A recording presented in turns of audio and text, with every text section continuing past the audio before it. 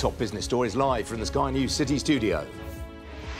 Three of the most senior executives at Boeing are to leave as the aircraft manufacturer seeks to resolve the safety issues that have engulfed it. UK government sells its controlling stake in NatWest for the first time since the old Royal Bank of Scotland was bailed out 16 years ago. And venture capital firm ImpactX seeks to raise £100 million for underrepresented entrepreneurs. We'll speak to its co-founder and chief executive.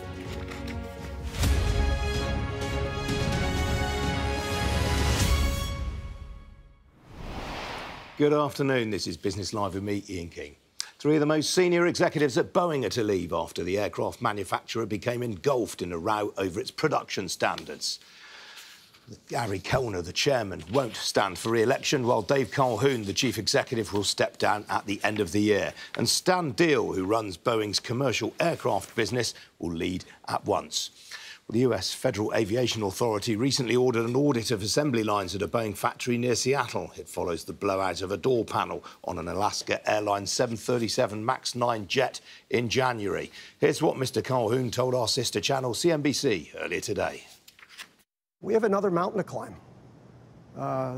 Let's not avoid what happened with Alaska Air. Let's not avoid the call for action. Let's not avoid the changes that we have to make in our factory. Let's not avoid the need to slow down a bit and let the supply chain catch up. We got to get at that, just like we got at the rest. And we will get through that. We will get through that. And I've committed myself to the board to do exactly that. Well, joining me now is the aviation analyst, Sally Gethin. Sally, welcome to you. This is a huge reset by the Boeing board. Will it be enough to regain the confidence of investors? Well, it's a step in the right direction, but it's not very reassuring, the staggered timings of this. So Dave Calhoun isn't leaving to the end of the year. And he was saying we there, the collective we, about the whole of the aircraft company. But really, it won't be a collective we fairly soon. So we've got a sort of chop and change mechanism going on. One or two, so Stan Deal is leaving right away, but Dave Calhoun, who's the finger of blame is pointed to the most, is just going to carry on almost like a lame duck CEO till the end of the year. Yeah, good description, that. I mean, worth reminding viewers, he is the second Boeing CEO to lose his job over slipshod production standards. Yeah, so prior to him was Dennis Muilenburg, who, if viewers remember, unfortunately presided over those catastrophic incidents with the Boeing 737 MAX back in 2018, 2019, massive loss of life, huge controversy, brought the whole of the aviation industry into disrepute, quite frankly. And a lot of the fine words that are being said now by the CEO, Dave Calhoun, were said by his predecessor, Dennis Muilenburg.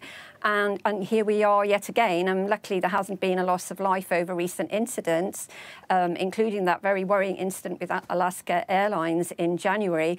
But it's really not looking good, because the scrutiny as the regulator went into the company found so many issues with quality control on the assembly floor at Boeing that really the whole of the company is under investigation. I mean, Sally, this is kind of emblematic, really, of the sort of long-term, deep-seated decline at Boeing, which has seen it overtaken by Airbus. If you had to summarise it, where would you say things started to go wrong? I think really things, like I said before, became very evident with those crashes, but really the culture started to change. Boeing used to be known as a very pioneering aviation-led firm with a lot of aerospace engineers. Safety took precedence. It was very obvious. The pioneering spirit, you know, a fantastic reputation. And then the top level of management started to change more towards these finance corporate type of executives, and the shift in the priorities started to change, and really it's been a slow decay since then. So I don't see how it's going to be a quick fix for this problem. They're making the right noises. They're bringing more women into the upper level of management as well. So we have to wait and see, but you know, it's going to be a long, slow climb upwards. Well, you mentioned women coming into the management. Obviously, Stephanie Pope is central to that. She's taking over from Stan Deal in the commercial airlines business. This is her second battlefield promotion in as many months. I mean, if we'd been sitting here a while ago, we'd have said she was Calhoun's likeliest successor. Do you think that's still the case, or do you think they might go outside? Yeah, I mean, it is possible. You know, she is being tipped to be his successor. I think they have to be very careful, because if they go outside the company to pick somebody who's, you know, a captain of industry in a different sector, then in a way they end up with the same issue. Somebody who is not born and bred and breathes the air of aviation and aerospace. And in a way, they need to get back to that, perhaps get back to basics, rather than, you know, rinse and repeat with very corporate types at the top. OK, Sally, we've got to leave it there. Appreciate you joining me today. Thank you. Now, the UK government is no longer the controlling shareholder of NatWest for the first time since the old Royal Bank of Scotland was bailed out in 2008. Well, that left the government holding 84% of the bank, but today it's emerged that that has fallen to 29.8% following a sale of shares on Friday. The government made clear a while ago it aims to exit its stake in NatWest altogether by 2025-26. Well, joining me now is Michael Brown, Chief Investment Officer at Martin Currie. Michael, good to see you this afternoon. How significant a moment is this, do you feel? Well, we know the placing is coming. It's been well signalled, and this, of course, opens up the opportunity to do it when market conditions are just right. Interesting to do it just before Easter. That's normally quite a quiet time, so I would imagine the investment banks have all been rung up and asked, when are we going to make this placing? And to be honest with you, it's going to be quite an interesting placing. So, I mean, the government obviously is committed to this sort of British gas-style retail offering for small investors. Does that make sense? I mean, it's not the most efficient way of offloading stake. No, it's not. But we've sat here and we've talked about the lack of interest in the UK market and how the UK pension funds have been talked to by Jeremy Hunt et al. About how they've been reducing from the market. This is an opportunity to get the ordinary person investing back in UK equities with a company that may not be the most exciting company in the world. It may not be the most, best publicity company in the world. But goodness, it's very cheap. It's going to give you a yield of 7%. That's interesting. Yeah, I mean, is that the investment case, though, just the yield, or is there more to it than that? I think also there's that recovery in the UK PLC, which, again, we've been talking about for a while, that as that goes through in 24, as that goes through in 25, loan losses are a little bit lower. You're going to see a little bit pick up in lending over that period, continue to be decent cost awareness, I won't say cutting, but cost awareness in the business, and therefore you get, 6-7% this year, 7-8% next year, maybe a special and some buybacks the year after. Your running yield starts to look pretty interesting over a 3-year period. Yeah, that's a good point. Better than cash. Better than, well, what isn't these days? What about the likely appetite for this, though? I mean, is this going to get people going in the way that the old British Telecom and British Gas privatisations did?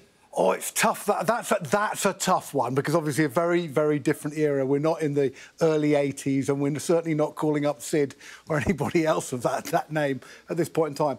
But yes, I think it is an opportunity to do two things. One is, as I said, build confidence that actually UK PLC is worth investing in. And secondly, it kind of draws a final historical line under the GFC. That's it. It's done. We've finished that particular chapter of economic history, and we need to move on to another one. And I should remind everybody that actually there's a huge level of savings that were built up in COVID is still there. It's still in the piggy bank. So people will be looking to do something, although the travel industry thinks that everyone's going on holiday. Yes, that's right. I mean, it's amazing. I mean, we were around, obviously, the pair of us in 2008. Yeah. I mean, if someone had said to you back then, this thing's going to remain in government ownership all the way out to 2024, what would you have said? I would worry about its solvency. But to be fair, the 3 CEOs since then haven't done a bad job in turning this business around and bringing it back as a sensible, well-organised company, as opposed to the extraordinary collection of acquisitions it was in 2008, many of which were not very good. This is very true. Michael, we'll be seeing you later on for the market slot. Thank you. Some other business news stories for you now. And the European Commission said today its antitrust regulators have begun investigating the US tech giants Alphabet, Apple and Meta for possible breaches of its new Digital Markets Act, which came into effect earlier this month. The investigation will cover whether Alphabet, the owner of Google, and Apple allow developers to steer users away from their app stores. It will also look into whether Meta, the owner of Facebook and WhatsApp, gives sufficient choice to users over the use of their personal data for advertising purposes. It's also looking into whether Amazon is giving preference to its own brand products on the Amazon store.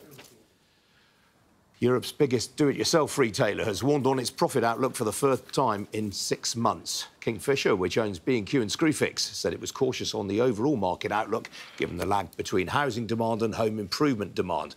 The company, which also has market-leading positions in France and Poland, was reporting a pre-tax profit of £475 million for the year to the end of January. That was down 22% on the previous 12 months.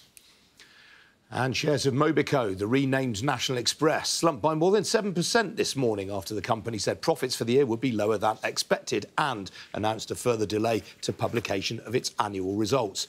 The company, which runs bus, coach and rail services across the UK, North America, continental Europe, North Africa and the Middle East, blamed accounting issues in its business in Germany, where it operates 3 railway lines in the state of North Rhine-Westphalia.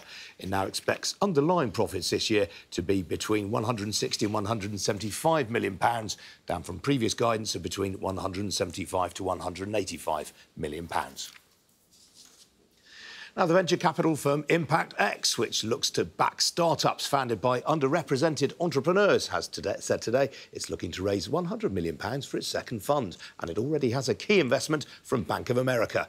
Impact X, whose founders include Selene Henry and Ursula Burns, the former CEO of Xerox and the first black woman to head a Fortune 500 company, said investment has also been secured from the Visa Foundation, the Guy's and St Thomas's Foundation, and from Atomico, one of Europe's leading tech investors. Well, with me now is Eric Collins. He's Chief Executive and founding partner of Impact X. Eric, welcome back to the programme. It's good to see you. For viewers unfamiliar with what you do, what was the impetus for setting up Impact X in the first place? So, Ian, thank you for having me again. It's good seeing you. Impact X is, like most other venture capital firms, we believe that there is a great deal of return which is possible if you're investing in the right innovators. We believe the right innovators exist in the UK and Europe, and that they are functioning in the digital and technology space, health, education, well-being, and media and entertainment. We also believe that there is a market inefficiency. So capital is not going to women and people of color. If you look at women across the region, only 3% goes to women-led funds. Only 1% goes to minority-led companies. So because of that, we think that there's actually a market inefficiency, and we can get a differentiated deal flow which allows us to get very good returns and allows us to be able to also deliver on a second thing, and that is to make sure that we are creating good jobs. How's the first fund fared?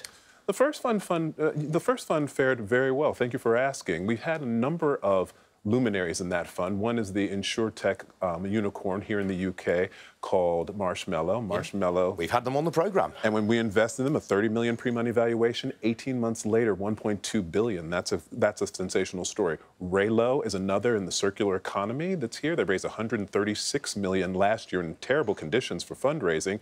And then we have a Welsh company, and that Welsh company is named Health and Her, which is looking at perimenopause and menopausal health.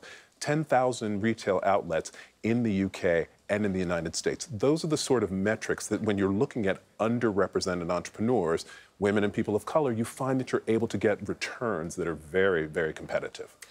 So you're looking to raise £100 million.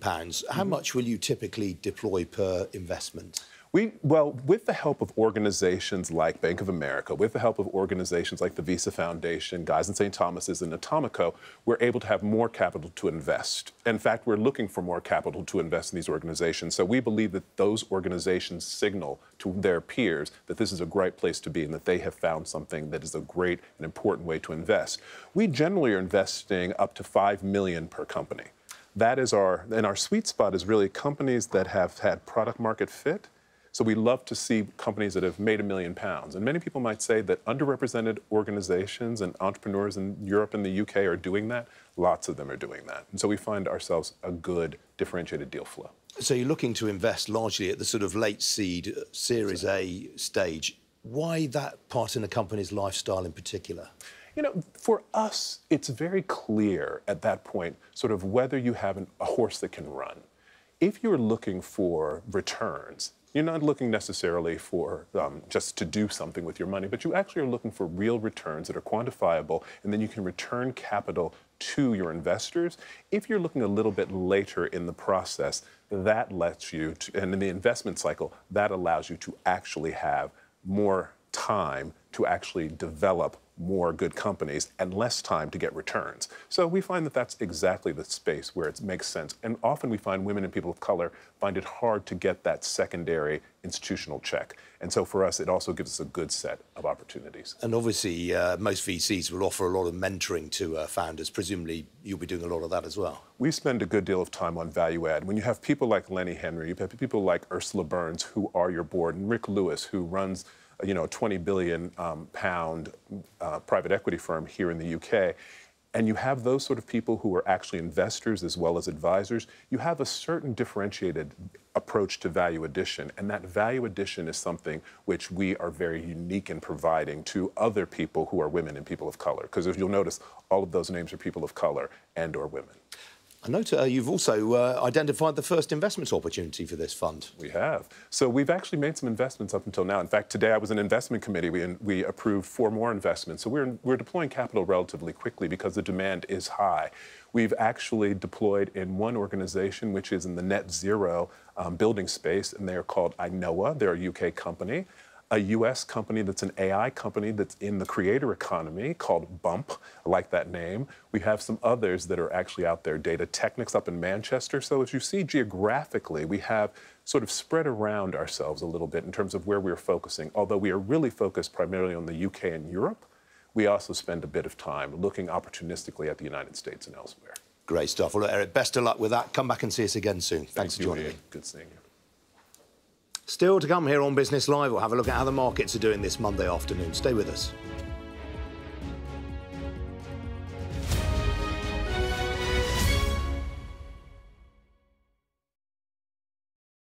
I'm Mark Stone and I'm Sky's correspondent based here in Washington, D.C. Wall Street! High Street! Well, the plan seems to be to head to the police station where the policeman who fired the shots was based. And everything, his memories is all gone. In almost every corner, this town has been completely destroyed by the fire. I've witnessed the remarkable passion for politics here, but the anger too. We have to get Trump out of the White House. Is this the moment to reform gun laws? It's easy to go to politics. But it's important. It's at the heart of the issue. I get that that's where the media likes to go. Well, it's not. It's where many of the people we've talked to here like to go. I report on the biggest stories from around the world. This is a town that is effectively encircled by the Russians. You say it's all fabrication, what's happening in Bucha? Destroyed my nation. We take you to the heart of stories that shape our planet. I can hear now quite a few explosions in the distance here in Jerusalem. A very violent series of confrontations here. What do you think of ISIS? Everybody here knows the truth of ISIS.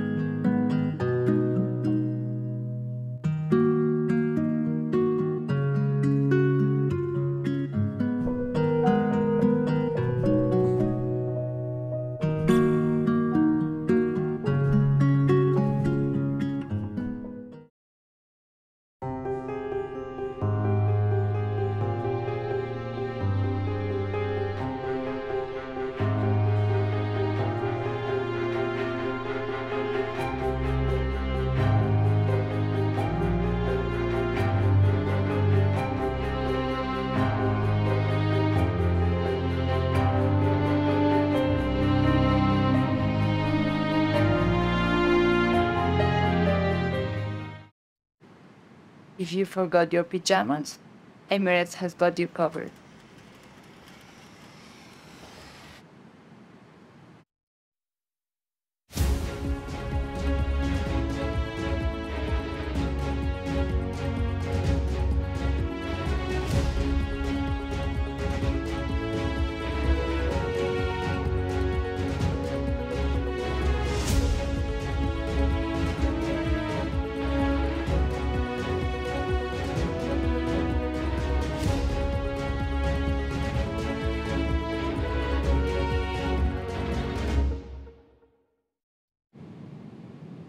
Fly Emirates, fly better.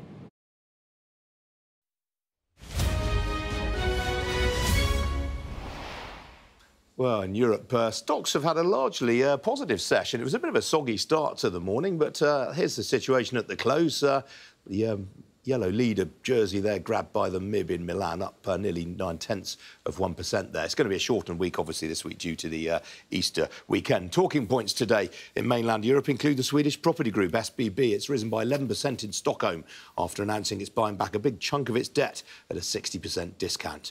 Well, here in London, here's how the FTSE 100 has finished, nearly a fifth of 1% off, better than it was earlier on in the session. Pretty broad-based sell-off there. The leading blue-chip faller today is the engineer Spirax Sarco. That's fallen by just under 4.5% there. There's a bit of adverse broker comment kicking around last week. The leading blue-chip gainer, very interesting one. If you're watching our morning programme, you'll have seen me talking about Kingfisher, which was getting smacked first thing.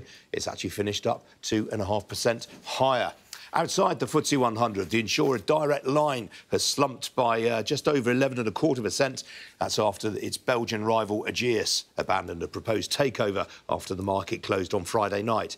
Outside the FTSE 100, well, the leading mid-cap gainer is the aggregates producer Breedon. That one's up 2% on positive broker comment.